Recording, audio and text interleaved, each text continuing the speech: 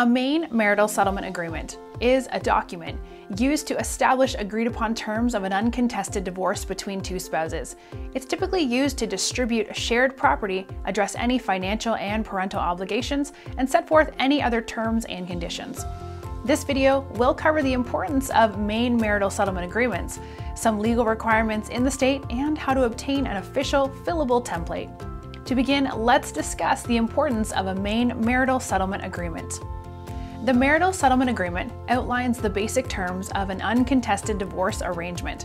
It's essential to establish the distribution of shared assets, alimony and/or child support, among any other common terms.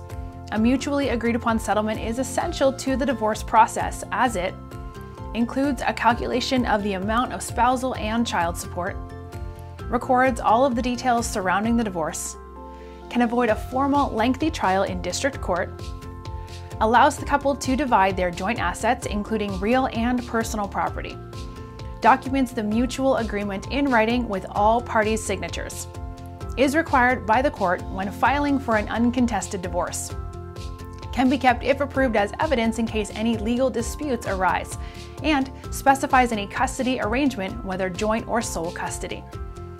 It's in the interests of both spouses to reach a mutual understanding using this agreement. Doing so expedites the process as opposed to undergoing a lengthy contested divorce trial. Not only will it be quicker, but also more affordable. Now, let's briefly review some of the legal requirements in Maine. Maine is one of the 41 states that have enacted equitable distribution laws. Equitable distribution is the fair separation of assets, which means it's often not necessarily an equal divide. This dispersion will be left to the discretion of a judge if the spouses are unable to reach a settlement or face a heavily contested divorce.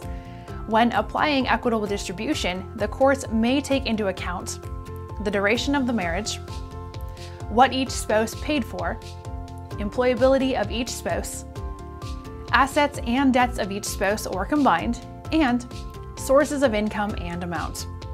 Note that a marital settlement agreement can be used in Maine to avoid distribution by the courts. If both spouses agree on most terms, they can file for an uncontested divorce and use this agreement to outline their desired terms. Finally, other legal requirements in Maine include the following. One spouse must have resided in the state for at least 6 months or be a state resident prior to filing. And one spouse must declare irreconcilable marital differences when filing for a no-fault divorce. But if the other spouse denies this statement, the court may order them to undergo counseling before continuing the divorce action. Of course, the filing spouse will still have the option to file a fault-based divorce if it's applicable to the situation. We're eForms, the biggest database of legal documents. We've created an expansive and state-specific template that covers every last detail of the Maine Marital Settlement Agreement. To get this official template that can be used to file for divorce in your local district court, simply click on the link below. And don't forget to like and subscribe for more daily videos.